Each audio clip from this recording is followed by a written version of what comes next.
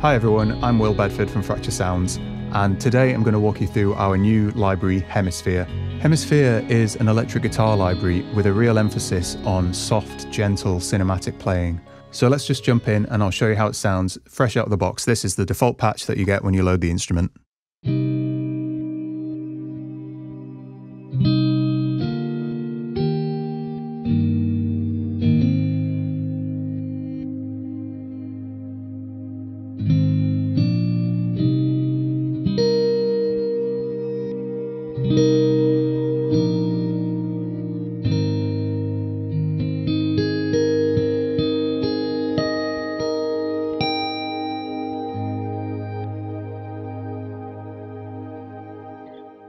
So let's just dive in and I'll show you how the library works. You'll see, as with many of our other libraries, we've got the layer mixer, which includes atmosphere layers, and the raw layer, which is the guitar sound on its own. But we've also got a tab here for guitar tone. So I'm going to start here, and this is where you set up the main guitar sound that plays through the raw layer. So first here we have the guitar tone type menu, and that's where you'll find all of the different guitar sounds that we've created. And that's through a combination of different performance techniques. So some of them are finger-picked, some of them are using a plectrum, and some of them are harmonics, played on different models of guitar as well, and also through different amp settings and effects and pedals and that kind of thing. And I'm just going to solo the raw layer for now, and I'll come onto the atmosphere layers a bit later. So I'll start with the first one, which we've called clean.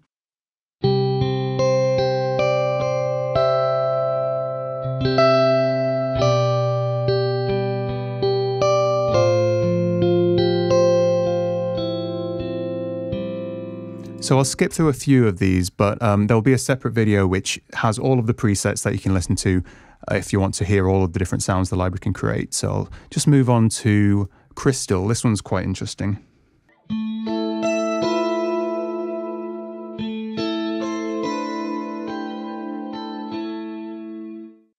And moving on, Delicate.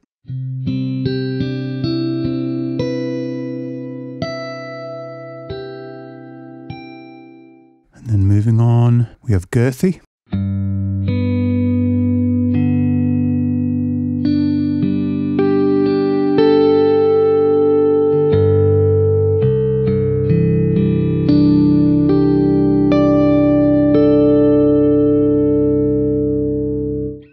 And then let's try Sparkle. This one's really nice.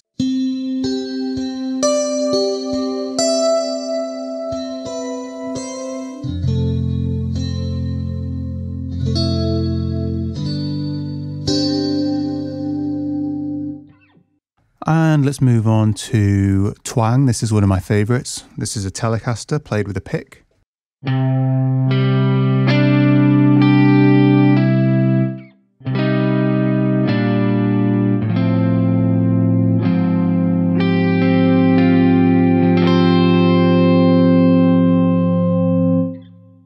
And then we've also got some harmonic articulations, so glass harmonics is quite nice.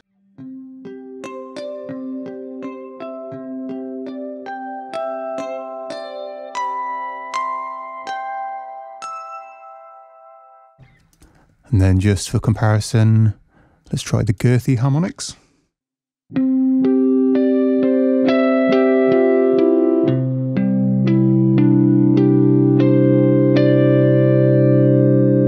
So a little bit more driven, a little bit more beefy.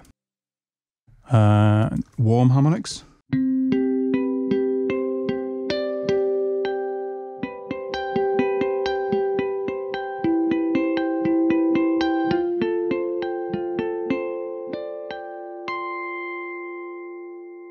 So as you can see, we've got a nice wide range of tones to choose from here. So now I'm just going to pick one of these. Let's choose Girthy, and I'll show you the rest of this page. So we've first got some basic low cut and high cut filters, which is really useful for taming the low end a bit, because some of these tones are quite beefy in the low end. So if you just want to ease off that a bit to help it sit in a mix a bit better.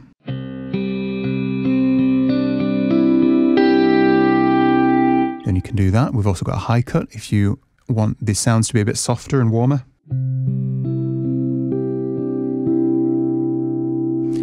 And next we've got the timbre shift control, which allows you to change the tone even further. And what this is doing is triggering a sample which is higher or lower than the key you're playing, and then it's tuning it back to the original pitch. And this is what it sounds like.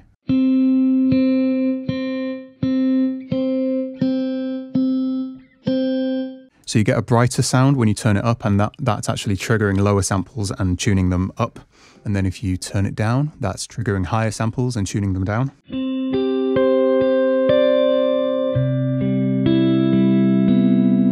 So you get a much darker sound when you turn it down. And next to that we have the air control. And this just adds a little bit of space around the guitar. And just to show how it sounds, I'm going to bypass the reverb here so you can see what the air is doing. So it really just pushes the guitar back in the room and it makes it sound wider and fuller. You can really add some depth to the sound of the guitar. So that's the guitar tone page, and this is controlling the sound of the raw layer. So the atmosphere layers here aren't affected by the guitar tone page at all. So if you've used any of our other libraries before, you'll be familiar with our atmosphere layer concept. And what it basically is a selection of pads and textures that are designed to blend really well with the raw guitar sound.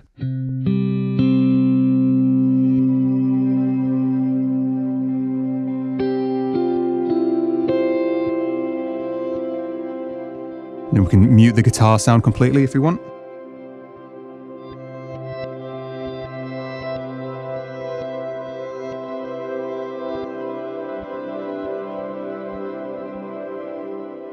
And for the first time with this library, we've created a selection of atmosphere layers that you can load into these 3 slots. So you get a lot more flexibility with the atmosphere layers than you do on our previous libraries. And some of these just sound incredible. Let me just pick a few for you.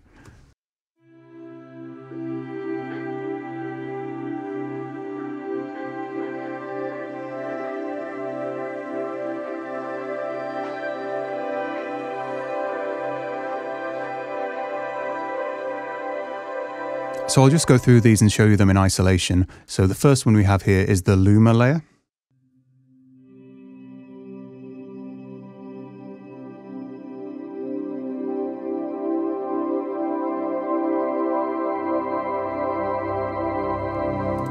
And then Fathom.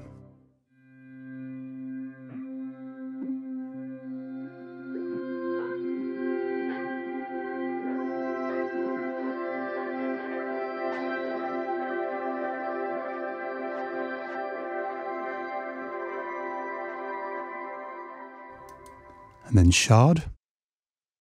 This one's using reversed guitar sounds.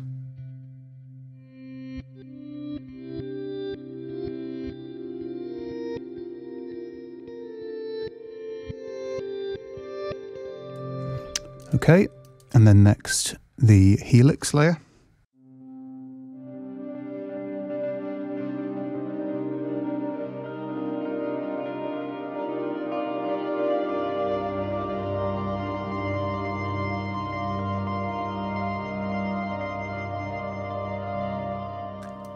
And then the Orbit layer.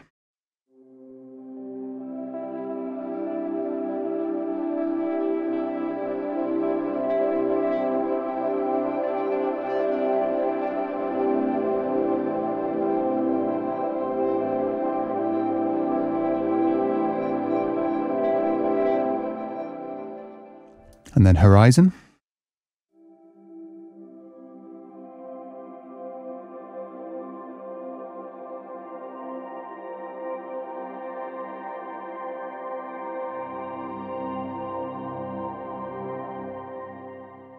Okay, Stasis.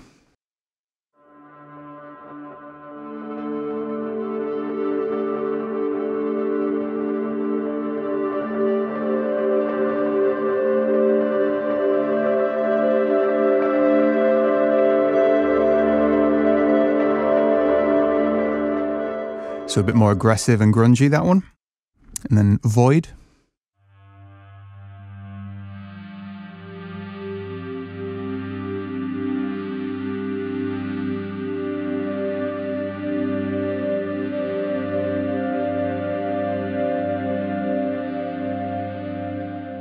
And next we have Astra. This is another of my favorites. It's using harmonics, and it's got a really nice texture to it.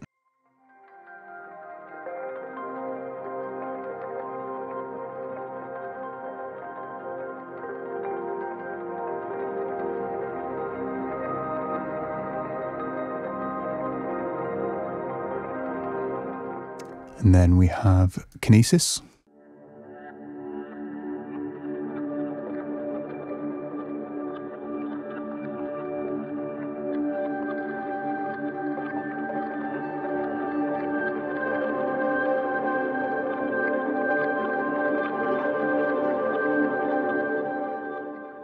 And then Atom.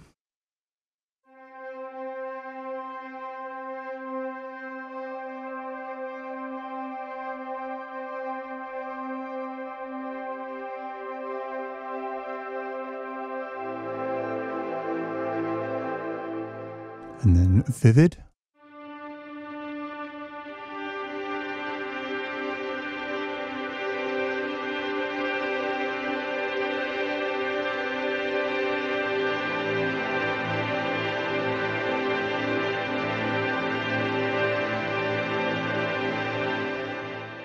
And then finally, Abyss.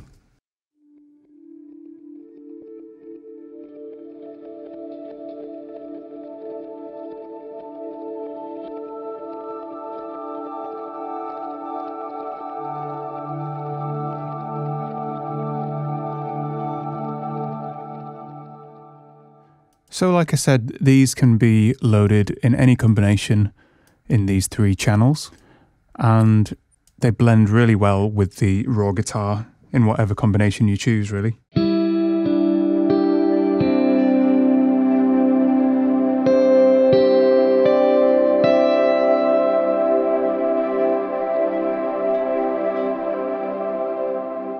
And also, the mod wheel can be used to control the overall intensity of the atmosphere layers.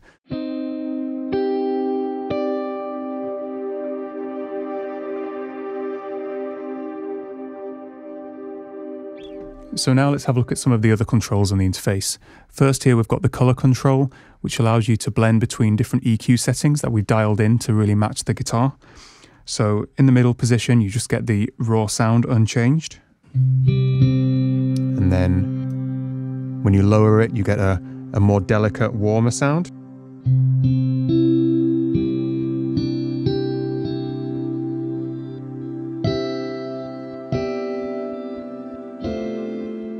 And then if you increase it, you get a more bright and present sound.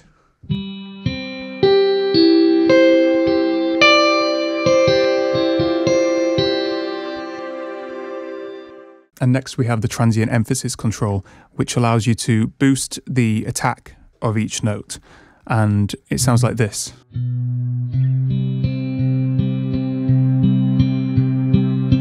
And then if you turn the transient emphasis down the opposite way, below 0, it has the opposite effect, so it's softening the attacks.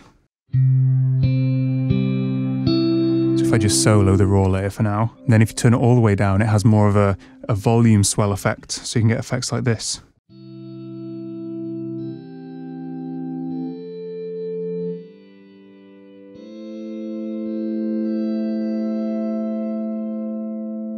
And then on the next row we have the fret noise, and you will have probably heard this as I've been playing. This is adding those little squeaks in between the notes that you get when you move your hand across the fretboard. And this is triggered in 2 ways. So by default it's on auto mode, and you have a chance control here. So if you turn the chance all the way up, then every time you release all the keys, it's going to play that slide sound. Obviously it's exaggerated when it's on 100%, but this is the sound you get, and that's got round robins as well, so you're never going to get the same sound twice in a row, so it's quite realistic.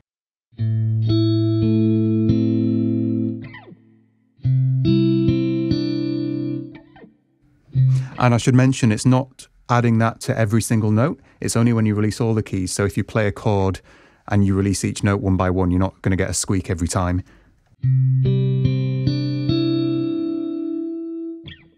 So it's good to turn the chance down a bit so it's not happening every single time, it's a bit more randomized. And then the other way to trigger these noises, if you don't want it to happen automatically, maybe you want a bit more control over when those noises are triggered, you can switch it to manual, and then this red key switch appears.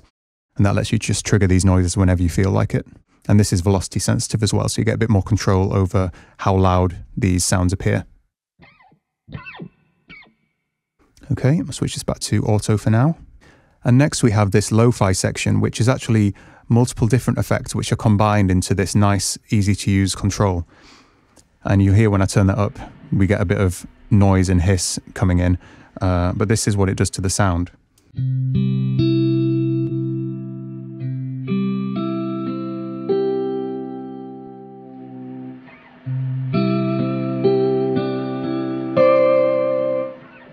So let's open up the settings here and see what that's doing. So I'll just turn everything down for now.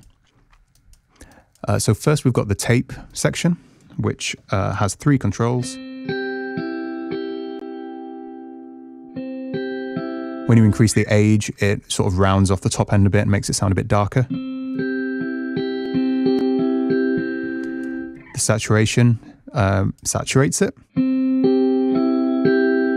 And then the warble control is controlling wow and flutter, which adds some pitch modulations and makes it sound a bit more like an old broken cassette.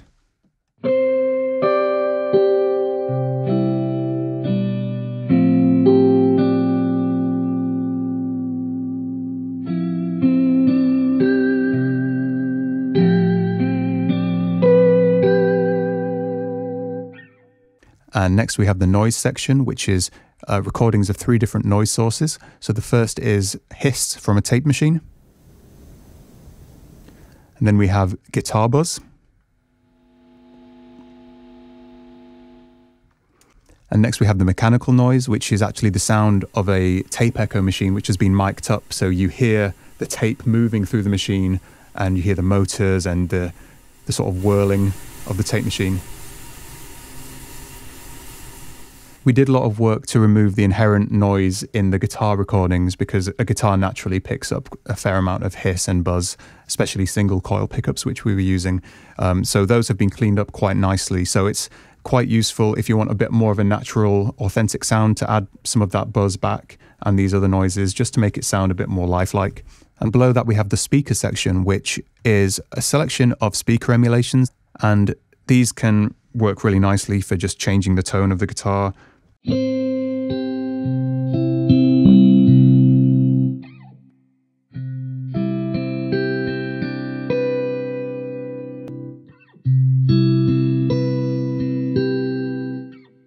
So some of them are pretty subtle and then some of them are less so. And then combining these with the tape is really nice as well, and the hiss. Let's just go a bit crazy with this.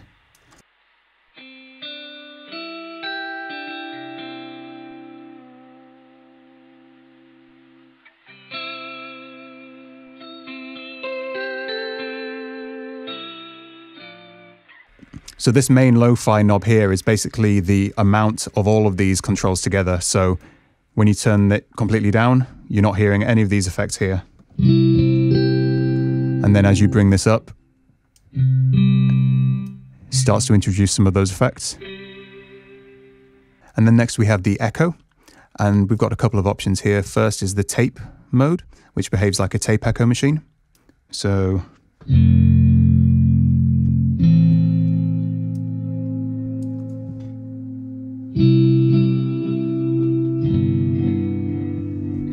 in the tape mode, you've got the saturation, which adds saturation inside the feedback loop, so it gets more saturated as it goes on. And then the damping is simulating an old worn-out tape, so it adds some filtering.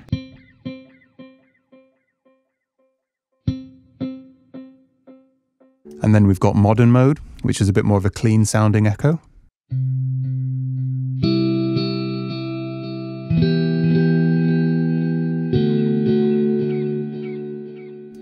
And you can change the tempo divisions here, so it's all tempo synced.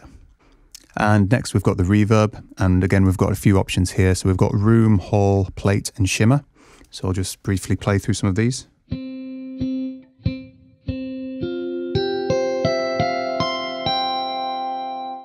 And these are all algorithmic reverbs, so we've got a lot of control. So we've got control for size, modulation. So the modulation is the kind of swirly pitch modulations that you hear.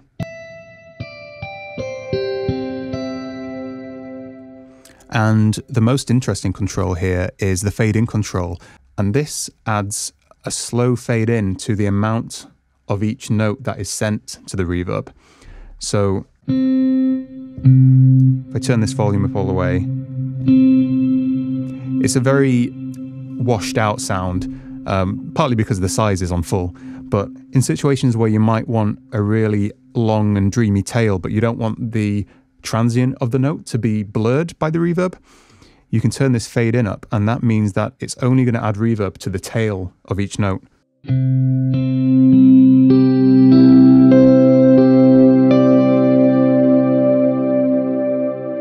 How cool is that? You get this really lush, dreamy tail, but without the transients being washed out. And then just to recap, this is what it sounded like before.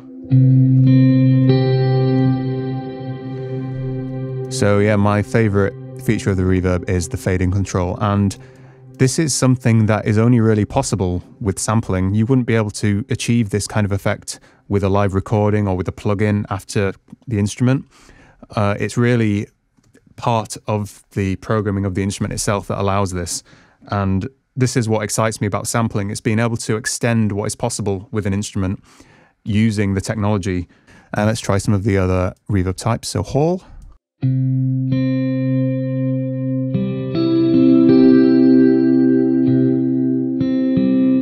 And plate. And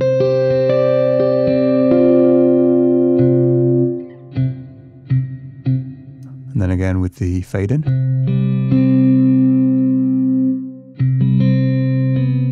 And then probably my favorite is the shimmer. And this is a real dreamy, swirly type of reverb.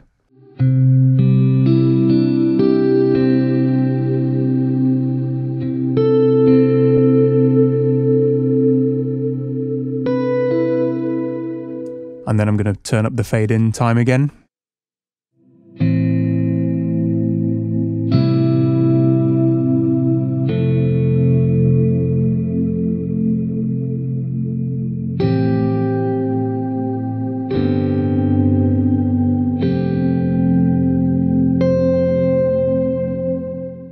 So next, let's just have a look at the settings page.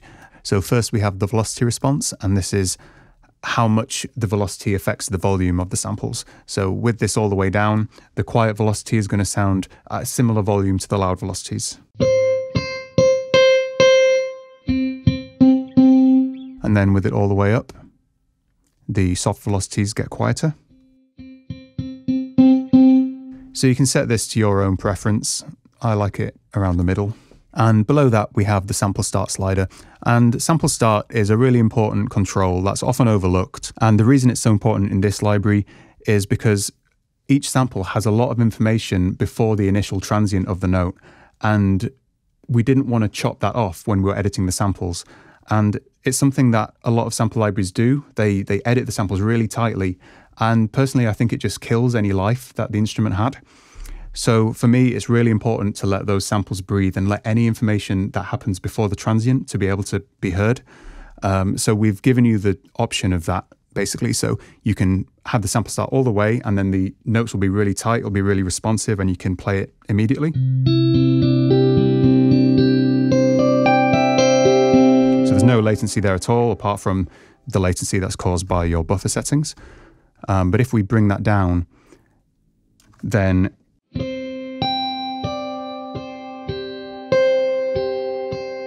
it's even more noticeable with some of the sounds that were played with a plectrum, so the twang sound. You can hear that little, the sound of the pick just rubbing against the string before it plucks it. And then with it all the way up.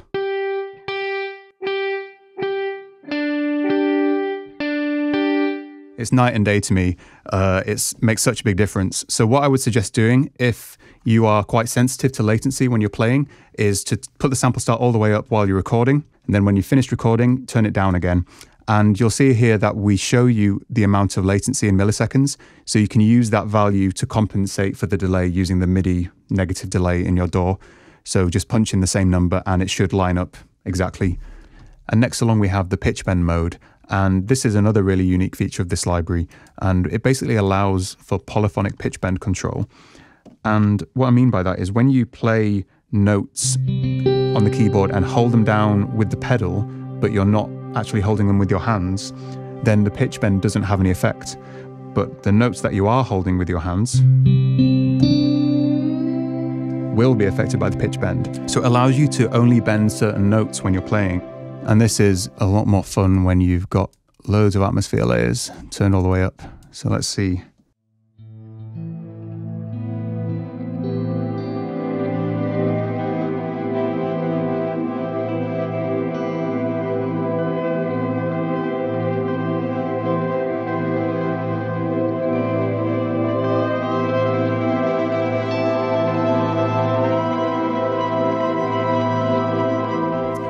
So it really opens up a lot of possibilities with the pitch bend control, because I find that I don't really ever use the pitch bend control on a lot of sample libraries because it's not very useful, especially for ambient instruments like this where there's a long decay.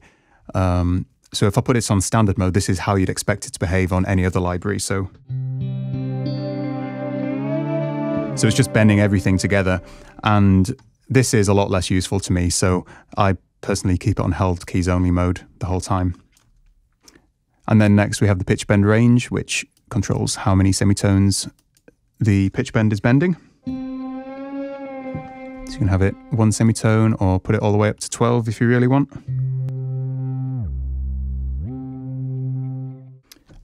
And then below that we've got the noise mode, which is controlling how the noise is being triggered from the lo-fi section.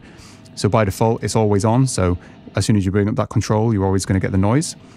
But you might want it to only be playing when you're actually playing the track in your DAW. So you can choose host transport. And then when you actually press play on your DAW, the noise will start playing. And then when you press stop, it will stop. And then we've also got auto, which is maybe a less useful mode, but this will trigger the noise when you start playing. So as soon as you play something, it will start, and then there'll be a brief time delay. Then if you haven't played any notes for a while, it'll fade out. And then we have Atmos mode, which is controlling how the atmosphere layers decay over time. So on decay naturally, the atmosphere layers are going to decay over time alongside the raw guitar. So you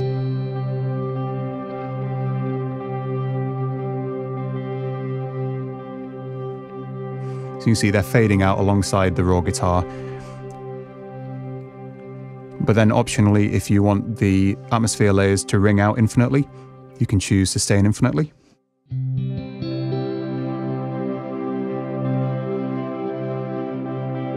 And then even as the guitar has faded out completely, the atmosphere layers are just going to be there until you release the keys or the pedal in my case.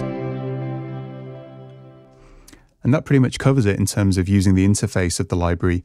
Now I'm going to show you a few of the presets. We have over 50 presets in this library. I'm just going to show you a few of them in this video, and then there'll be a separate video which goes through every single preset if you want to check out all of the content that the library has.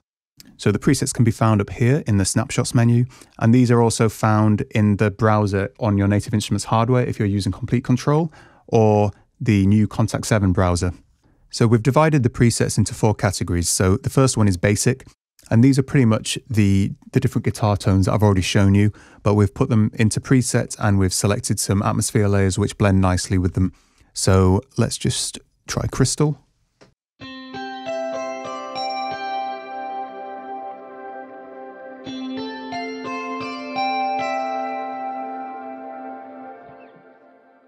And then Delicate.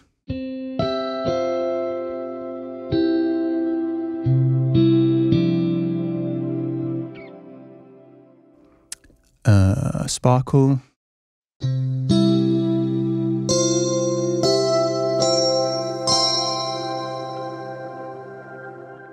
Let's move on to the atmospheric category.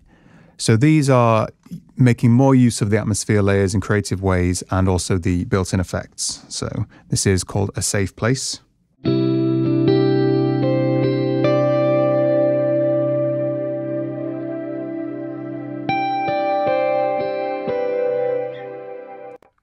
Alone.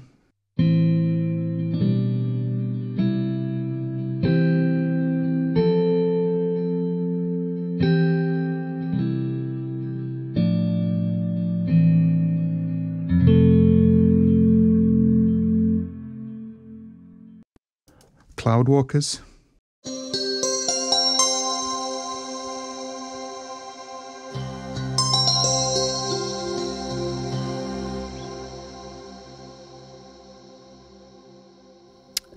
Distant Memory.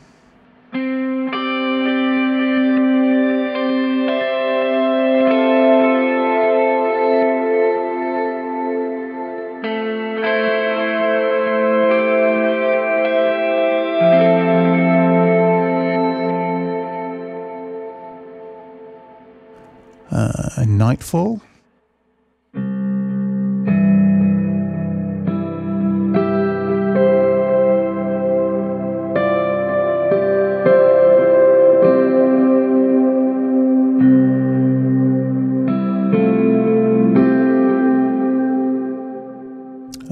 On Broken Glass.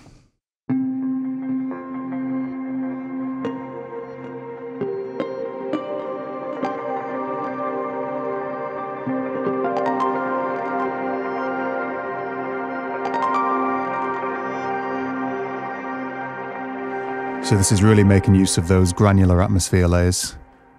Really nice stuff. Let's just do one more from this category, Warming Vistas.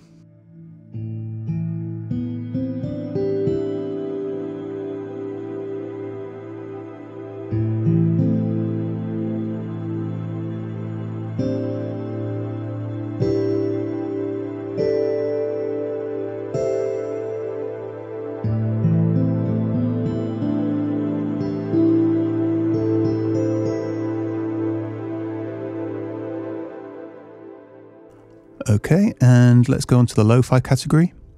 So I'll start with Asleep. So you can instantly hear we've got the noise from the lo-fi section.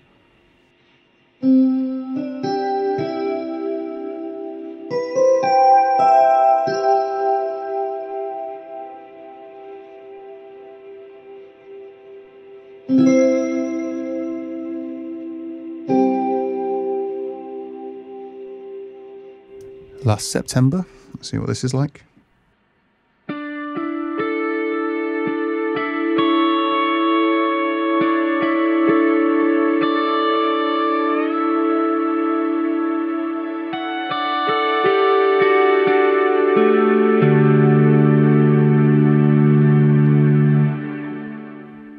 Tender is the Touch.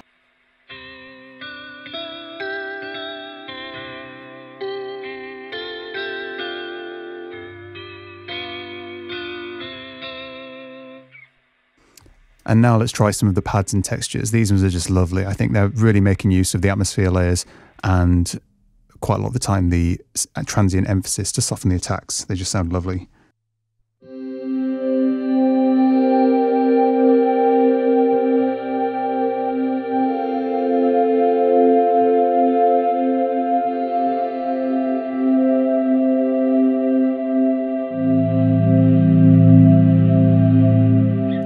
Afterglow. Let's try Distant Galaxies.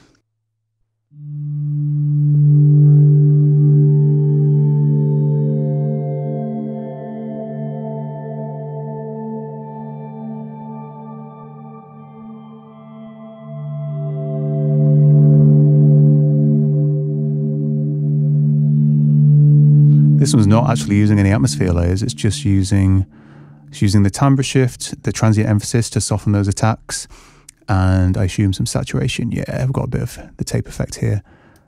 And just really nice stuff. Let's try a couple of others.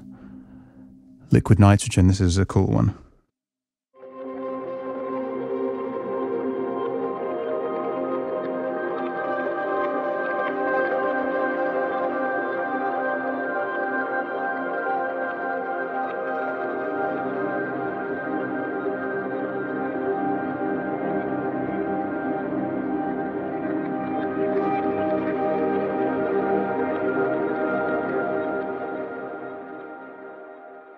And let's see what Synapse sounds like.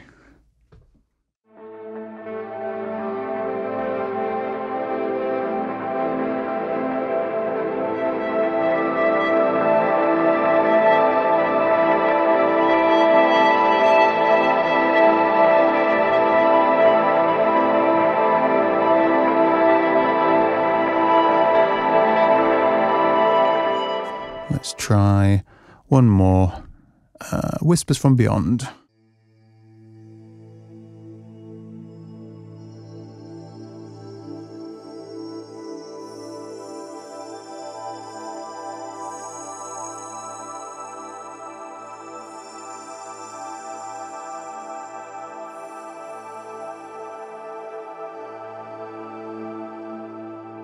So as you can hear, there's so much diversity in these presets, and it just demonstrates what's possible with the built-in settings in the instrument. All of these are just using the controls I've shown you today.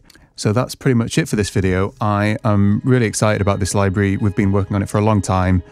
It's an instrument that I've always wished I had. I play a lot of guitar on my own music, and it's quite often this style of ambient cinematic playing.